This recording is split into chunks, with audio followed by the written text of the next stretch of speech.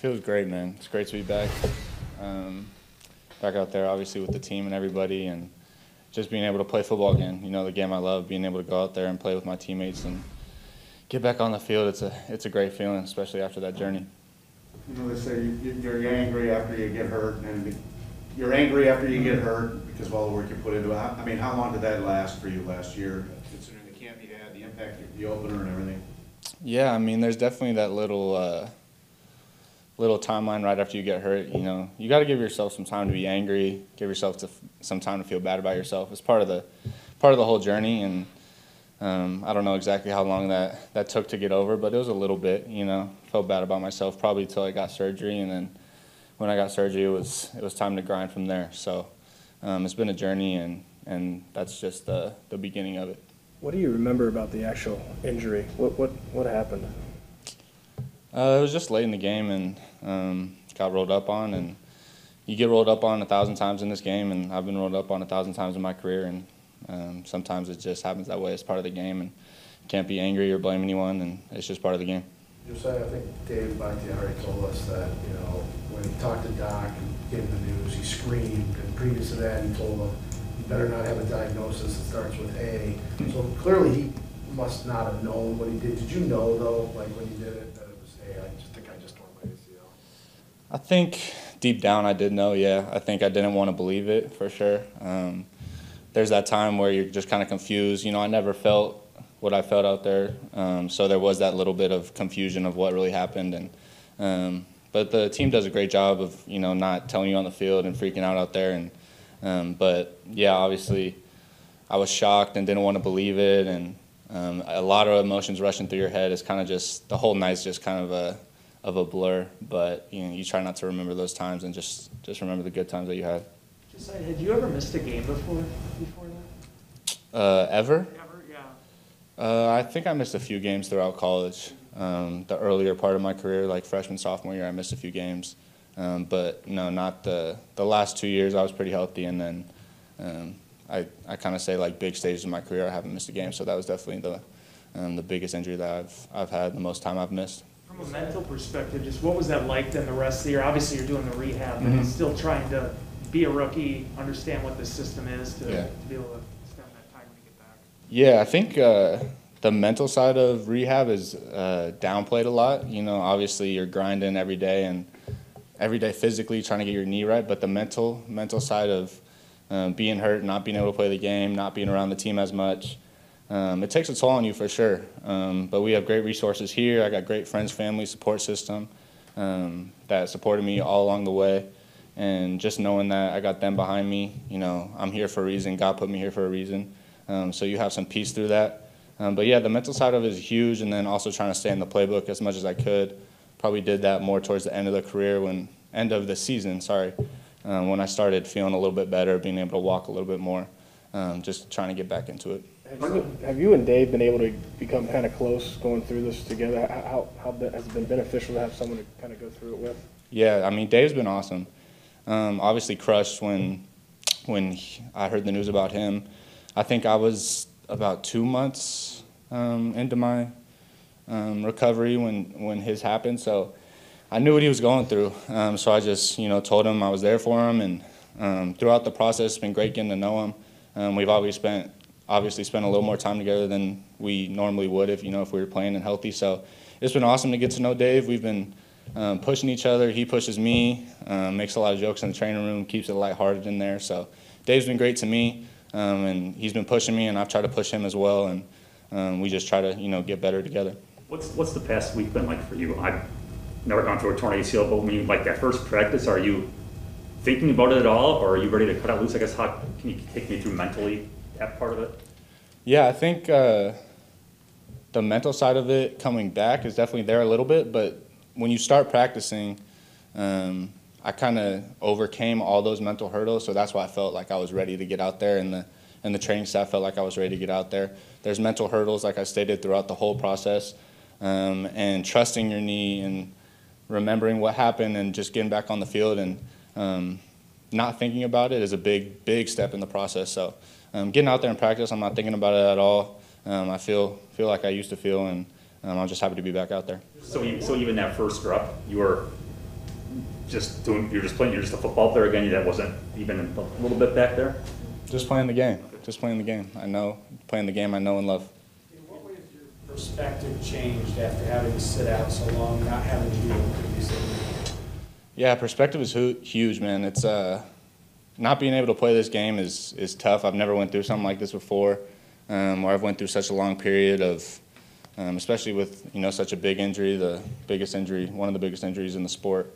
So perspective is huge. Obviously, just your appreciation for the game, everything that you go through to get to a certain point, and then you feel like all that's taken away. Your appreciation, like even today's like fourth practice in a row. Maybe back in the day when I've never had an injury, I might, we got another practice, but now I'm excited to be back out there every single day, and I know God's placed me here for a reason. So just appreciating the place I'm in and playing for the Green Bay Packers, man, it's an unbelievable experience, and I'm just trying to take advantage of every opportunity. You didn't go on family night, right? Like you didn't practice? No, I didn't go on family night. Because of the wet field, or was that the plan all along? It was the plan all along. The training staff and upstairs has been great.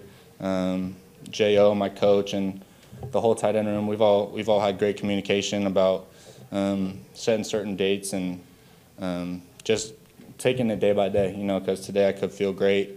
Tomorrow could be an iffy day. That's part of the rehab process. So setting that timeline, but also being smart about it and not putting, this is when I'm going to be back, So the team's been great about that. The staff and everybody has been real supportive. So are they going to let you go Saturday or not?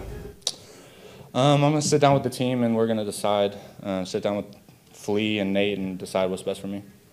How's that been having Mercedes and Bobby Tonyan in the room, especially coming back off an injury like that? Yeah, it's been awesome. Mercedes and Bobby are great mentors for me. They're both obviously had great seasons last year, and it was awesome to watch. And just being a part of that room and being a younger guy in that room, I just try to be a sponge and get better every day. And obviously we have a great coach in J.O., so bouncing ideas off him and Bobby and Mercedes, it's like having three coaches in there. So just being able to learn from them, watch them, and get better every day. And anything that had to say to me, my ears are wide open. You talked about the mental hurdles. Just who were some of the people who helped you out the most just in getting through the mental side of it? Yeah, there's been a lot. I've had, like I stated, I have a huge support system. My parents, my little sister, friends, family, Dr. Carr in the facility, they've all been great mentally. My faith in God has been a huge part of this journey. Just knowing I'm here for a bigger purpose and knowing that everything happens for a reason. It's been a huge part of my journey, and I'm so blessed with a great support system, and that's been huge, like you said, from the mental side, just overcoming every single obstacle. Josiah, Matt found some creative ways to use you last year. Even in the downtime, you kind of come up with any creative suggestions of your own that you might want to pass along? I don't think I'm at that stage yet. Just listen to whatever he has for me and do whatever he says. Josiah, speaking of that, so your faith and your support system get you through. I get that, but even guys that have strong faith still go through tough times. Did it 100%. help to know, like, we could see how excited Matt was to put you to use. We could see all the ideas he had for using you. Did those help you get through knowing that you were still going to have a big part when you got healthy, or did that make it tougher because you're like, well, I could have had a really big role in this team this year? Yeah, I think for me, it's really just taking it day by day. It's hard to look so far ahead and look at big things like that, right? It's a long process. It's 9, 10, 11 months. So if you're looking, I can't wait till I'm back, it's like it's gonna feel forever. But if you take it day by day, getting this much stronger this day, being able to walk, being able to run, being able to go full speed, like those little goals that you set for yourself, that's what really gets you through it. So I wouldn't say I was looking that far ahead. Now that As you are, a kid in Folsom, growing up, when did you first start playing football? Were you always a receiver? Was there something there in high school or at Cincy that, because you've got extraordinary ball skills? Yeah, growing up, I played a lot of positions. I started out at center. If that counts, when I was in, third grade. But then I played a little bit of tight end growing up, a little bit. I played quarterback for 4 or 5 years, and then going into high school, playing receiver, and then towards the end of my high school career, knew I was going to switch to tight end. So I guess that's where my ball skills come in, but have always tried to be a well-rounded player and do everything well.